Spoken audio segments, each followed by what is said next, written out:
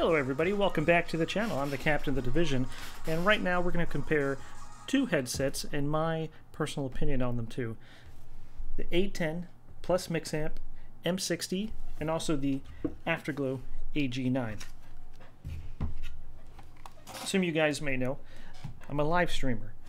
The ability to hear sounds in the game will greatly change everything about the game, from hearing footsteps to firing, everything. Crappy headset, you may suffer in game quality, in your performance in winning the game, such as PUBG, Fortnite, Apex, stuff like that. So, I've been using the Afterglow Ag9. I just purchased the A10 plus mixamp M60. These are going to be my personal opinions on both of them. Unedited video, just normal recording. All those jump cuts and edits, I hate those. Alright, so the Afterglow Ag9, fantastic sound. I love it. The bass, everything, has surround sound, makes it feel like you're in the movie. The one thing that I found negative about this headset is when you turn the Xbox on, there's a chance that the earmuffs could be backwards. But the microphone only comes out one way. So you have to restart your Xbox and see if it comes back the proper way. If you try joining a game immediately when I start streaming, there's a chance where everything's just going to be backwards and I got to restart. So what I have to do every time before I stream, turn the Xbox on, test the headset, make sure the earmuffs are right. If they're not, I got to restart the Xbox. Hopefully they're right the next time. And there's no push to talk mute thing anywhere other than the button right here. And I'll show that to you right now. So if I have the headset on like this and it's backwards, well, this microphone, you can't hear anybody, you can't talk to anybody if the microphone's shooting out that way. And you can't bend it. Okay, you'll break the microphone. I tried doing that. Microphone broke. So the only push to talk is here, but it also makes a really loud beep sound. So if you're on somebody else's stream, unmuting and muting, it's going to make a really loud beep sound. But other than that, this headset has great audio. I love it. You can hear everything. Bass is amazing. Other than the headset earmuff switching, that's pretty much the main thing I don't like about that. All right, let's go into the A10.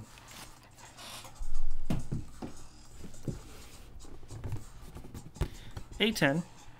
Okay, it's the A10 plus mixamp M60. Here it is. Put them right up there. Okay. Weight-wise, they're very similar. Okay. If you ever held the Ag9, you know it's pretty heavy. It's heavy.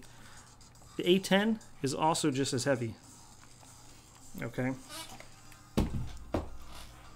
Pretty cool with this is, you flip the microphone up all the way, and it mutes. The Ag9, it doesn't do that. Another thing about this headset is the adapter that it comes with. The A10 comes with this handy adapter, so you can mute, unmute, change the volume right here, volume up, volume down, increase the game sound, increase the voice sound. So you can quickly mute right here if you're talking to somebody on another stream or your own stream, or people in the video game. You mute them right there with your thumb, just real quick, bam, mute. You don't have to worry about it. Or if you're getting into a big battle, hit the game button. It increases the game volume right there on the spot. Or if you're just talking to somebody, just hit the voice button a few times and you're going to be able to hear the voice a lot better. You know, Ag9 doesn't have that.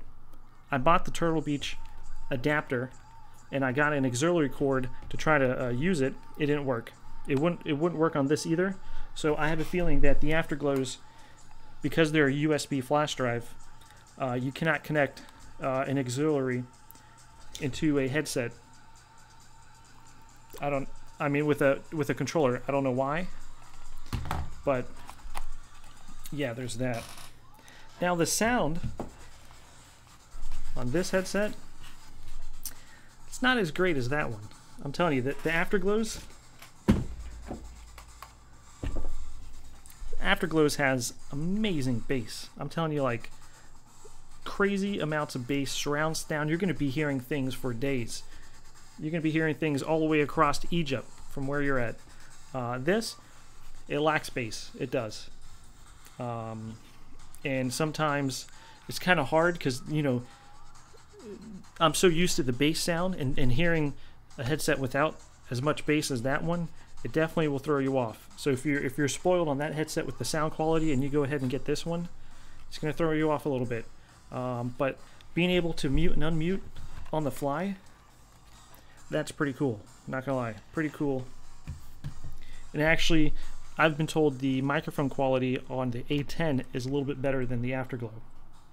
So, in my opinion, if I'm with a party and I need to push to talk on the fly, this I'll use. If I'm playing by myself and I don't need to talk with anybody, this is the one you can use. And you know what? The microphone pops out. Okay, so you're not hindered by the microphone. Now let me check the A10s. Make sure the A10s, nope. Yep, I don't want to break it. The A10s don't do that. Afterglow Ag9s, if I want to talk to somebody real quick, microphone back in just like that, and we're all set. Yep. Now if you guys want to leave your comments down below, what your guys' thoughts and interactions are, go ahead. And so just to recap, Afterglow, great bass, great audio. It has a problem where it switches the earmuffs when you start the Xbox, and you have to do a hard reset to fix it. I've tried everything with the USB. I tried everything with the microphone to fix it. The only way to fix it is with the hard reset, and that kind of gets annoying. The A10s are fantastic for a group environment if you're talking to somebody and you need to mute and unmute for your stream so the people in the party cannot hear you. So both I'm going to be using like crazy, so you know, it just depends on the situation. Like, comment, subscribe, follow me on Twitter @TheDivision454, and you guys have a nice day.